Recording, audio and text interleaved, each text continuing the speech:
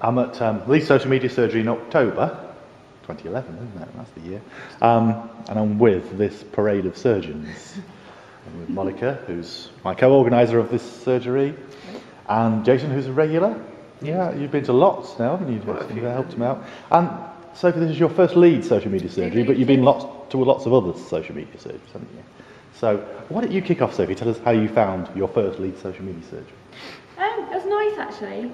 It was a nice sized group, so it was quite informal initially. We kind of all had a bit of a chat, a nice group discussion about what people were interested in, what they were doing, and how we could help them. So we talked through quite a few things initially. The range of things was interesting tonight. It sort of seemed to start off with, I mean, it always ends up being more digital than just social. I don't know if that differs by group. Leeds has always been Leeds has always been different to other surgeries I've done.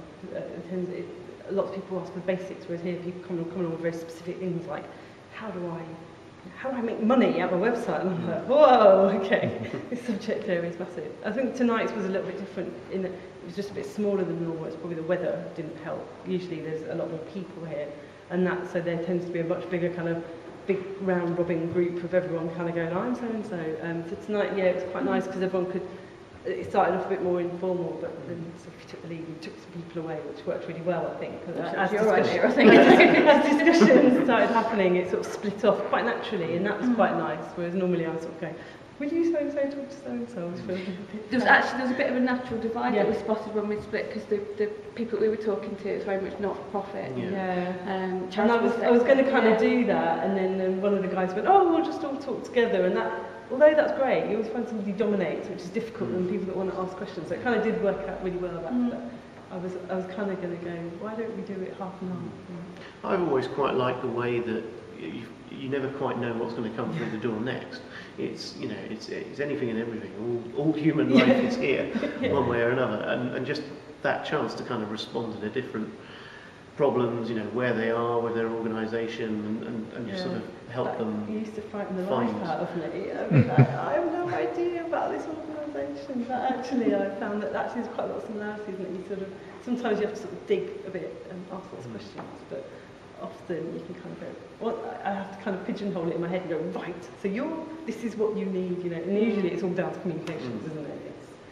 Fundamentally that's what it's about, and sometimes it's just a case of going, well, there's this tool and that tool, and then you sort of have, like these guys, they kind of have to go away and do a bit of research and then probably come back with more questions. I was going to say there's the other end of the scale from the people that came that had very specific questions. They were just, we want to get during this millennium, we want to do this, and we want to develop the website, we want to do social media, and it's almost trying to break off little chunks and actually work out what direction they need to be going. And they've got a lot of thinking to do. But you find that actually some of them have got a stronger communication policy than perhaps they realise. As we've just got this simple mailing list of 5,000 people. Really, it's like kill for a mailing list that big.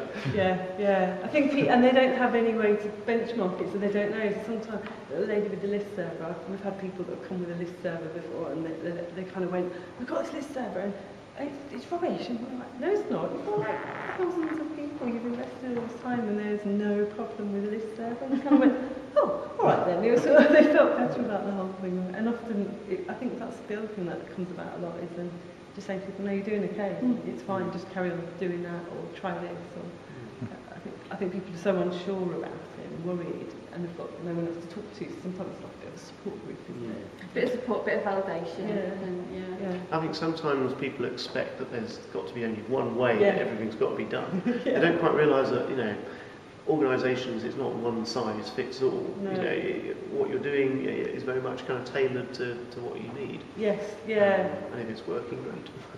I think I do that thing a lot where I go, well, I think that, but it's so fine. If you want to do it that way, that's okay. But I personally do it this way, and rather than kind of, because people sort of do that thing, they sort of think we're experts, and sort of go, no, it's not like that. I might know a bit more. I spend a lot of time looking at this, so I can probably point you at other things.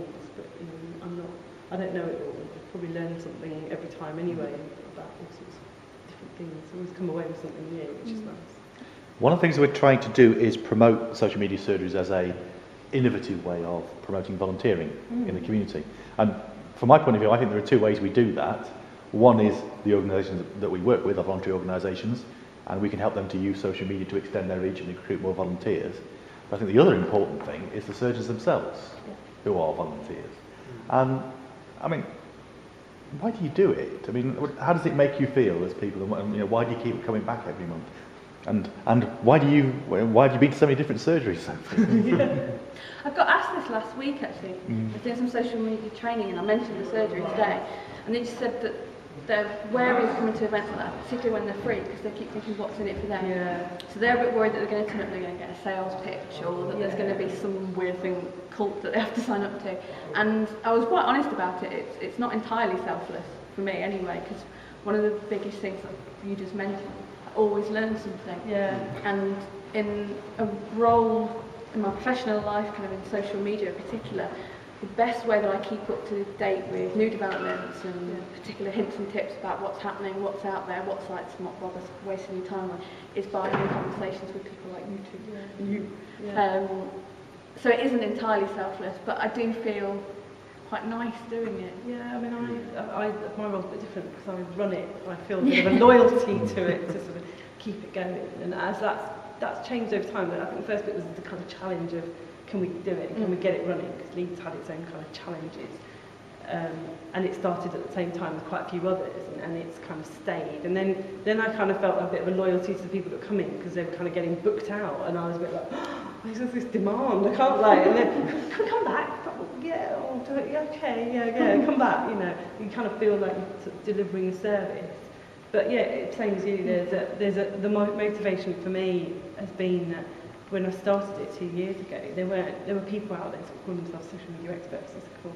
I kind of feel like I need to have done it to be able to tell people that I can do it, and one of the ways to do it was to come to social media surgery and sort of, in a really weird way, sort of offer advice for free, but then it didn't come attached to this fee that was like, well, I've just paid you all this money and it failed. You know, this was a sort of an opportunity for me to try out some ideas with organisations that kind of had no expectations of me, because I was sort of going, well, try this or try that or try that, and that was really kind of, for me, it's still a bit like that, but I kind of feel like I can kind of come up with crazy ideas, and actually a lot of them need that because they haven't got the money to do stuff. So often it's like going, well, we tried this and we tried that, or do it this way, do it that way, or use, you know, and often it's like finding out about all these great free tools, and I'm like, wow, you can do that for nothing, you know. That's what I find as well, really, that you're teaching, but you're learning a lot as well.